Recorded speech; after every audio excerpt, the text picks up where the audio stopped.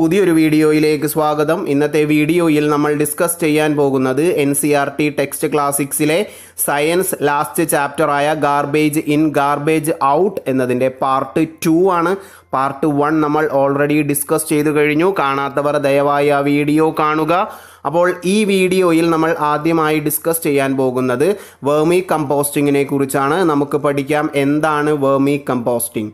Vermicomposting is the process of conversion of biodegradable waste into manure with the help of a special type of earthworms called red worms. അപ്പോൾ ഈ ചാപ്റ്ററിൻ്റെ part 1-ൽ നമ്മൾ പറഞ്ഞിരുന്നു waste അല്ലെങ്കിൽ garbage പ്രധാനമായിട്ടും രണ്ടായിട്ട് divide ചെയ്യാൻ, നോൺ ബയോഡീഗ്രേഡബിളും ബയോഡീഗ്രേഡബിൾ വേസ്റ്റും. അപ്പോൾ ഈ ബയോഡീഗ്രേഡബിൾ വേസ്റ്റിനെ മാനുവറായിട്ട് കൺവേർട്ട് ചെയ്യുന്ന പ്രോസസ്സാണ് വെർമി കമ്പോസ്റ്റിംഗ് എന്ന് പറയുന്നത്. എന്തിൻ്റെ ഹെൽപ്പോടു കൂടെയാണ്?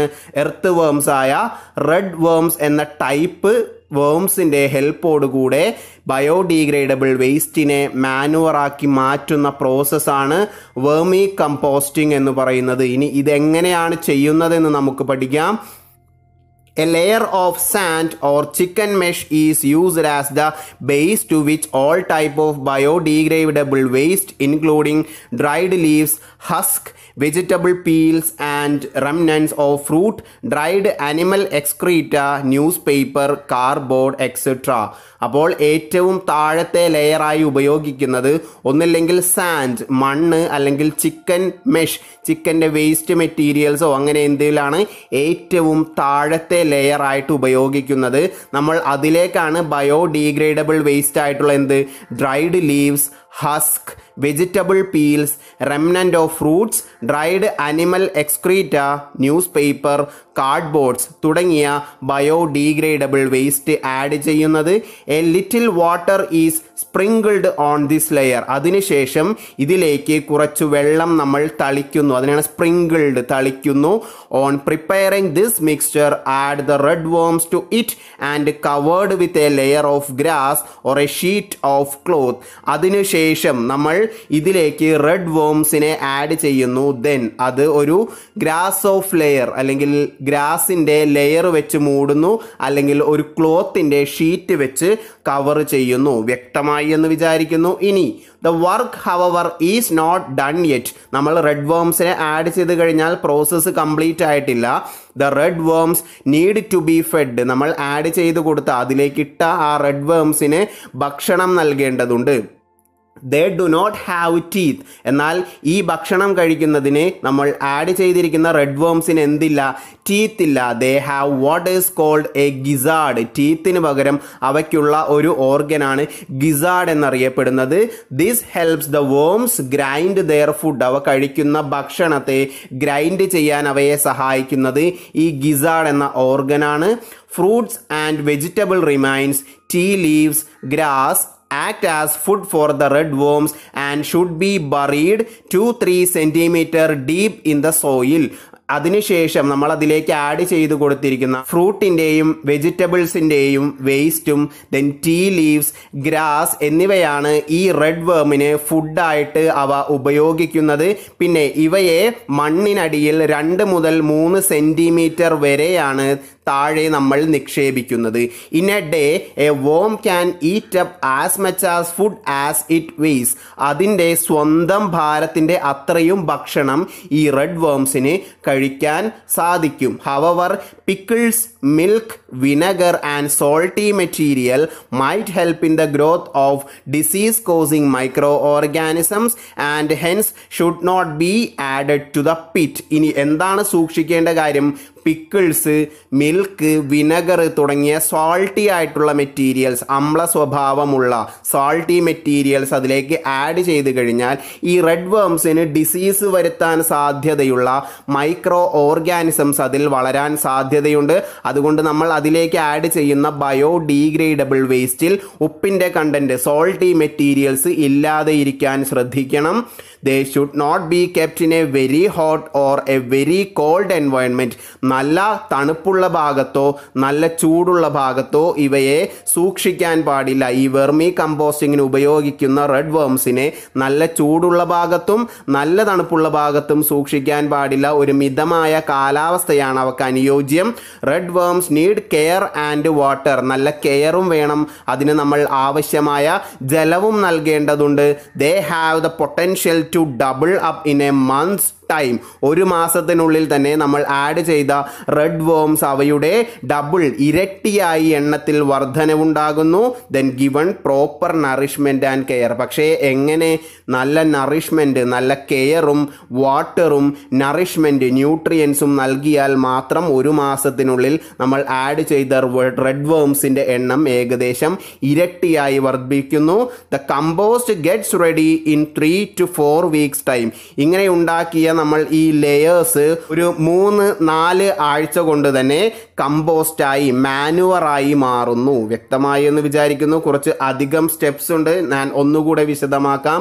അപ്പോൾ വെർമി കമ്പോസ്റ്റിംഗ് എന്ന് പറഞ്ഞു കഴിഞ്ഞാൽ നമ്മുടെ ബയോഡീഗ്രേഡബിൾ വേസ്റ്റിനെ റെഡ് വേംസിന്റെ ഹെൽപ്പോടുകൂടെ മാനുവറാക്കി മാറ്റുന്ന പ്രോസസ്സാണ് വെർമി കമ്പോസ്റ്റിംഗ്. ഇത് എങ്ങനെയാണ് ഉണ്ടാക്കുന്നത്? ആദ്യം നമ്മൾ ഒരു ലെയർ താഴെ ഉണ്ടാക്കിയെടുക്കുന്നു, ഒന്നെങ്കിൽ മണ്ണ് കൊണ്ടോ അല്ലെങ്കിൽ ചിക്കൻ മെഷ് കൊണ്ടോ ഉണ്ടാക്കുന്നു. ദെൻ അതിന് മുകളിലേക്ക് dried leaves, husk, vegetable peels and remnant of fruit, dried animal excreta, news paper, cardboard എന്നിവ ആഡ് ചെയ്ത് അതിന് മുകളിൽ മറ്റൊരു ലെയർ ഉണ്ടാക്കിയെടുക്കുന്നു. ദെൻ അതിലേക്ക് കുറച്ച് വെള്ളം തളിക്കുന്നു നനവ് ലഭിക്കാൻ വേണ്ടി. പിന്നീട് ഈ മിക്സ്ചറിലേക്കാണ് നമ്മൾ റെഡ് വേംസിനെ ആഡ് ചെയ്ത് കൊടുക്കുന്നത്. പിന്നീട് ഒരു ഗ്രാസിൻ്റെ ലെയറോ അല്ലെങ്കിൽ ക്ലോത്തിൻ്റെ ഷീറ്റോ കൊണ്ട് ഇവ കവർ ചെയ്യുന്നു. അതിനുശേഷം ഇവയ്ക്ക് ഭക്ഷണം കഴിക്കേണ്ടതുണ്ടല്ലേ, അപ്പോൾ ഇവയ്ക്ക് ടീത്ത് ഇല്ല എന്ന് പറഞ്ഞു. ഇവയുടെ ഗ്രൈൻഡിങ്ങിനെ ഹെൽപ്പ് ചെയ്യുന്ന ഓർഗനാണ് ഗിസാർഡ് എന്ന് പറയുന്നത്. അപ്പോൾ ഈ റെഡ് വേംസിൻ്റെ ഭക്ഷണമാകുന്നത് എന്തൊക്കെയാണ്? ഫ്രൂട്ടിൻ്റെയും വെജിറ്റബിൾസിൻ്റെയും വേസ്റ്റ്, ടീ ലീവ്സ്, ഗ്രാസ് എന്നിവ ഇവ ഭക്ഷണമാക്കുന്നു. ഇവയെ 2-3 സെൻറ്റിമീറ്റർ മണ്ണിനടിയിലാണ് നമ്മൾ നിക്ഷേപിക്കുന്നത്. ഒരു ദിവസം ഈ റെഡ് വേംസ് അതിൻ്റെ ഭാരത്തിൻ്റെ അത്രയും ഭക്ഷണം കഴിക്കുന്നു. പിന്നീട് നമ്മൾ ഇങ്ങനെ ഉണ്ടാക്കുന്ന ഈ ലെയേഴ്സിൽ സോൾട്ടി മെറ്റീരിയൽസ് ആഡ് ചെയ്യാൻ പാടില്ല. സോൾട്ടി മെറ്റീരിയൽസ് ആഡ് ചെയ്ത് കഴിഞ്ഞാൽ ഡിസീസ് കോസിംഗ് ആയിട്ടുള്ള മൈക്രോ ഓർഗാനിസംസ് അതിൽ ഉണ്ടാകും. അവ ഈ റെഡ് വേംസിനെ നശിപ്പിക്കാൻ സാധ്യതയുണ്ട്. പിന്നീട് ഇത്തരത്തിൽ വെർമി കമ്പോസ്റ്റിങ്ങിന് വേണ്ടി റെഡ് വേംസിനെ വളർത്തുമ്പോൾ നല്ല ചൂടുള്ള ഭാഗത്തും നല്ല തണുപ്പുള്ള ഭാഗത്തും ഇവയെ വളർത്താൻ പാടില്ല. മിതമായ കാലാവസ്ഥയായിരിക്കണം. കെയർ നല്ല രീതിയിൽ കിട്ടണം, നല്ല നറിഷ്മെൻറ്റ് കിട്ടണം, വാട്ടറും കിട്ടണം. ഇങ്ങനെയെല്ലാം ചെയ്തു കഴിഞ്ഞാൽ തന്നെ ഒരു മാസത്തിനുള്ളിൽ ഇവയുടെ എണ്ണത്തിൽ ഇരട്ടി വർധനവുണ്ടാകും. 3-4 ആഴ്ചകൾക്ക് ശേഷം നമ്മുടെ കമ്പോസ്റ്റ് റെഡിയായി ലഭിക്കും. വ്യക്തമായി എന്ന് വിചാരിക്കുന്നു. അപ്പോൾ അതിൻ്റെ ഒരു സെറ്റപ്പ് നമ്മൾ ഈ പറഞ്ഞ വെർമി കമ്പോസ്റ്റിംഗ് എന്ന പ്രോസസ്സിൻ്റെ ഭാഗമായി ഉണ്ടാക്കിയെടുത്തതാണ്. ഈ ചിത്രത്തിൽ കാണാൻ സാധിക്കുന്നത് നിങ്ങൾക്ക് ധാരാളം റെഡ് വേംസിനെ ഈ ചിത്രത്തിൽ കാണാം. അപ്പോൾ വെർമി കമ്പോസ്റ്റിംഗ് എന്ന പ്രോസസ്സ് എന്താണെന്ന് മനസ്സിലായി എന്ന് വിചാരിക്കുന്നു. നമുക്കിനി അടുത്ത ടോപ്പിക്കിലേക്ക് പോകാം. Plastics boon or curse. നമുക്ക് പ്ലാസ്റ്റിക് എന്ന് പറയുന്നത് ഒരു അനുഗ്രഹമാണോ അല്ലെങ്കിൽ ഒരു ബുദ്ധിമുട്ടോ നാശമാണോ എന്നാണ് നമ്മളോട് ഹെഡിങ്ങിൽ ചോദിക്കുന്നത്. The plastic problem is mounting day by day. നമുക്കറിയാം ഈ ആധുനിക കാലഘട്ടത്തിൽ പ്ലാസ്റ്റിക് എന്ന് പറഞ്ഞു കഴിഞ്ഞാൽ വളരെയധികം പ്രശ്നം മനുഷ്യനുണ്ടാക്കുന്നുണ്ട്. A huge amount of plastic is thrown away carelessly on the street and in water bodies and such irresponsible disposal of plastic can cos A number of problems. നമുക്കറിയാം ഉപയോഗത്തിന് ശേഷം ഈ പ്ലാസ്റ്റിക്കുകൾ ധാരാളമായി പുഴയിലേക്കോ മറ്റു ഭാഗങ്ങളിലേക്കോ മണ്ണിലേക്കോ തന്നെ വലിച്ചെറിയുന്ന ഒരു പ്രവണത മനുഷ്യനിൽ കാണാം. ഇത്തരത്തിലുള്ള പ്രവൃത്തികൾ ധാരാളം പ്രോബ്ലംസ് ഭൂമിയിൽ ഉണ്ടാക്കുന്നുണ്ട്. Animals and birds like in search of food end up consuming some amount of plastic due to which many of them end up choking on this. നമ്മൾ അനിമൽസും ബേർഡ്സ് എല്ലാം ഭക്ഷണം തിരയുന്നതിൻ്റെ ഇടയ്ക്ക് ചെറിയ എമൗണ്ട് ഓഫ് പ്ലാസ്റ്റിക് ഇവയുടെ അകത്ത് ചെല്ലാനുള്ള സാധ്യതയുണ്ട്. ഇവ ദഹന പ്രക്രിയയെ സാരമായി ബാധിക്കുകയും ചോക്കിംഗ് അപ്പ്, ശ്വാസം മുട്ടോ അതുപോലുള്ള മറ്റ് ബുദ്ധിമുട്ടുകൾ ഇത്തരം ജീവജാലങ്ങൾക്കുണ്ടാകാൻ സാധ്യതയുണ്ട്.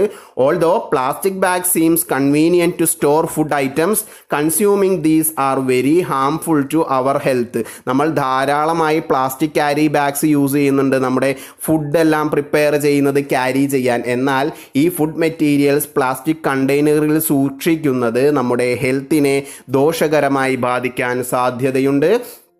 It get verse when dirty and thrown away. Plastic bags are reused upon mere dusting and washing them, which is also very harmful. നമ്മളിങ്ങനെ ഉപയോഗം കഴിഞ്ഞതിന് ശേഷം വലിച്ചെറിയപ്പെട്ട പ്ലാസ്റ്റിക്കുകൾ എടുത്തു കഴിഞ്ഞത് വാഷ് ചെയ്ത് പിന്നെയും ഉപയോഗിക്കുകയാണെങ്കിൽ കൂടിയും അവയിൽ നിന്നും ധാരാളം ബുദ്ധിമുട്ടുകൾ നമുക്കുണ്ടാകും.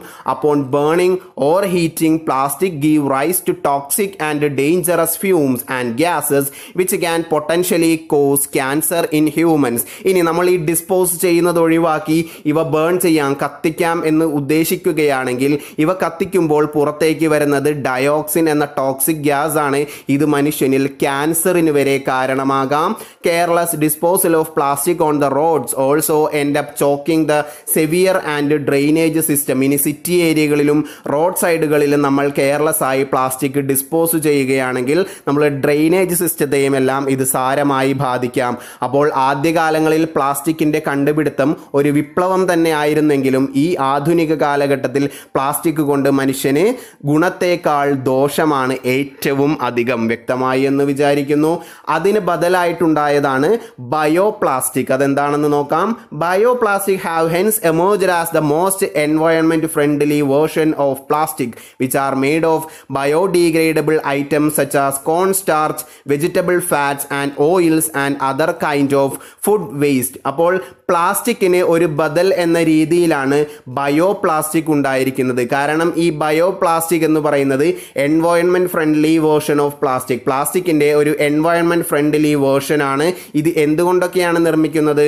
കോൺ starch, vegetable fat, oils and other kinds of food waste. Food വേസ്റ്റിൽ നിന്നും കോൺ സ്റ്റാർച്ചിൽ നിന്നും വെജിറ്റബിൾ ഫാറ്റ്സിൽ നിന്നൊക്കെയാണ് ഈ ബയോ പ്ലാസ്റ്റിക്കുകൾ നിർമ്മിക്കുന്നത്.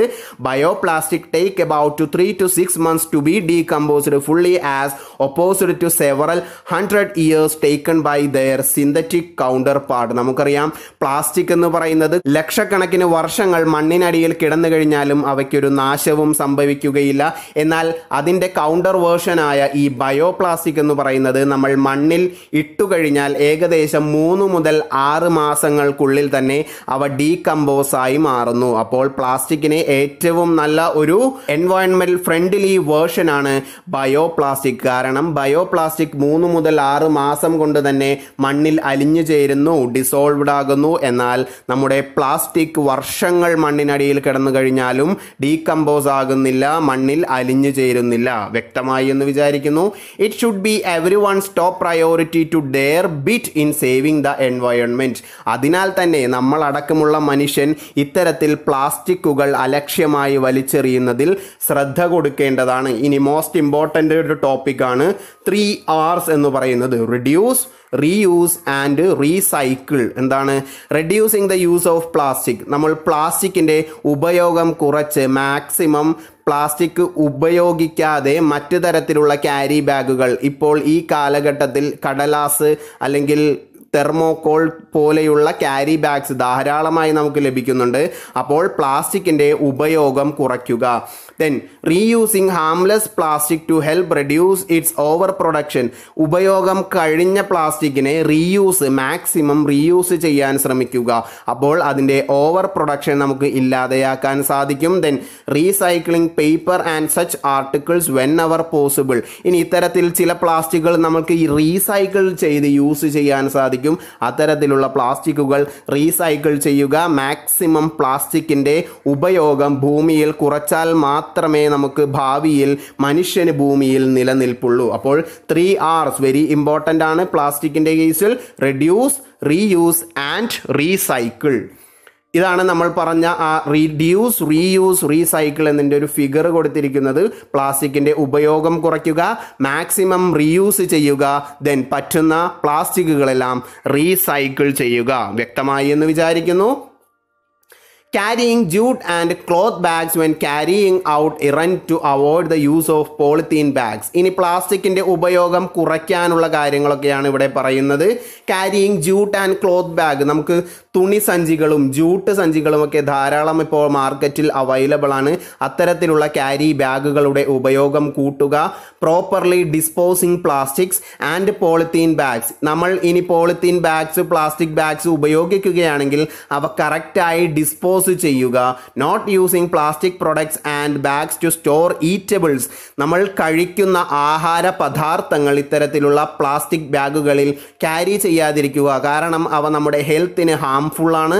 Never burning plastics or dry leaves etcetera and disposing dum properly. നമ്മൾ നേരത്തെ പറഞ്ഞു പ്ലാസ്റ്റിക് ഒരിക്കലും കത്തിക്കാൻ പാടില്ല. കാരണം പ്ലാസ്റ്റിക് കത്തിക്കുമ്പോൾ ഉണ്ടാകുന്ന ഹാംഫുള്ളായ ടോക്സിക് ഗ്യാസ് ആണ് ഡയോക്സിൻ. അത് ക്യാൻസറിന് വരെ കാരണമാകാം. അതുകൊണ്ട് never burning plastic. Then using registers and notebooks made of recycled paper as much as possible.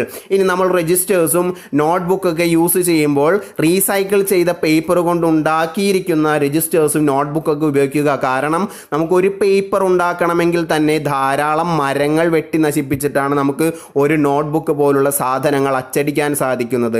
അപ്പോൾ നമ്മൾ ഈ നോട്ട് ബുക്ക് എല്ലാം അലക്ഷ്യമായി വലിച്ചെറിഞ്ഞു കഴിഞ്ഞാൽ നമ്മുടെ ഭൂമിയിലെ തന്നെ മരങ്ങളുടെ എണ്ണം വളരെയധികം കുറയാൻ സാധ്യതയുണ്ട്. അതിനാൽ തന്നെ ഇത്തരത്തിലുള്ള പേപ്പറുകൾ ധാരാളമായി റീയൂസ് ചെയ്യാൻ ശ്രമിക്കുക. Avoid putting waste materials in polythene bag and thrown them on the streets. നമ്മുടെ നാട്ടിൽ സാധാരണയായി കാണപ്പെടുന്ന ഒരു പ്രവണതയാണ് വീട്ടിലെ വേസ്റ്റ് എല്ലാം ഒരു ക്യാരി ബാഗിൽ, പോളിത്തീൻ ബാഗിൽ എവിടെയെങ്കിലും വിജനമായ പ്രദേശത്ത് കൊണ്ട് എറിഞ്ഞു കളയുക. അത്തരത്തിലുള്ള പ്രവണതകൾ ഇല്ലാതെയാക്കുക. നമ്മൾ അങ്ങനെ ചെയ്യാൻ പാടില്ല. അപ്പോൾ പ്ലാസ്റ്റിക്കുമായി ബന്ധപ്പെട്ട കാര്യങ്ങളാണ് നമ്മൾ അവസാന പാർട്ടിൽ പറഞ്ഞത്. പാർട്ടിൻ്റെ ആദ്യം പറഞ്ഞത് എന്താണ് വെർമി കമ്പോസ്റ്റിംഗ്. അതാണ് ഈ ചാപ്റ്ററിലെ ഏറ്റവും ഇമ്പോർട്ടൻ്റ് പോർഷൻ. അത് നിങ്ങൾക്ക് വളരെ വ്യക്തമായി എന്ന് വിചാരിക്കുന്നു. അതിനുശേഷമാണ് നമ്മൾ പ്ലാസ്റ്റിക്കിൻ്റെ ദോഷങ്ങളെ കുറിച്ച് പറഞ്ഞത്. ദെൻ റെഡ്യൂസ്, റീയൂസ്, റീസൈക്കിൾ, അതും ഇമ്പോർട്ടൻ്റ് ആണ്. ഇമ്പോർട്ടൻസ് കൊടുത്ത് ഈ രണ്ട് ടോപ്പിക്കുകൾ പഠിക്കുക. അപ്പോൾ ഇത്രയുമാണ് ഈ ചാപ്റ്ററിൽ ഡിസ്കസ് ചെയ്തിരിക്കുന്നത്. എന്തൊക്കെയാണ് നമ്മൾ പറഞ്ഞത്? ഫസ്റ്റ് വണ്ണിൽ, അതായത് പാർട്ട് 1 നമ്മൾ പഠിച്ചത് dealing with garbages. Then waste has 4 main sources. ഏതൊക്കെ സോഴ്സിൽ നിന്നാണ് വേസ്റ്റ് ഉണ്ടാകുന്നതെന്ന് പഠിച്ചു. Then biodegradable waste, non biodegradable waste, then electronic waste. ഇത്രയും പാർട്ടുകളാണ്, അല്ലെങ്കിൽ ഇത്രയും പോർഷൻസ് ആണ് നമ്മൾ പാർട്ട് 1 ഡിസ്കസ് ചെയ്തത്. പാർട്ട് 2, അതായത് ഈ വീഡിയോയിൽ നമ്മൾ പഠിച്ചത് വെർമി കമ്പോസ്റ്റിംഗ്, ദെൻ പ്ലാസ്റ്റിക്കിൻ്റെ ഒരു കൗണ്ടർ പാർട്ടായിട്ട് വന്നതാണ് bio plastic, then reduce, reuse, recycle എന്ന ഐഡിയോളജി. ഇതിൽ ഏറ്റവും important vermi composting, bio plastics and 3 R's, reduce, reuse, recycle. അപ്പോൾ പറഞ്ഞതെല്ലാം വ്യക്തമായി എന്ന് വിചാരിക്കുന്നു. എൻ്റെ വീഡിയോസ് ഇഷ്ടമാകുന്നുണ്ടെങ്കിൽ ചാനൽ സബ്സ്ക്രൈബ് ചെയ്യുക, ഷെയർ ചെയ്യുക. പുതിയൊരു വീഡിയോയുമായി വരുന്നത് വരേക്കും താങ്ക് യു.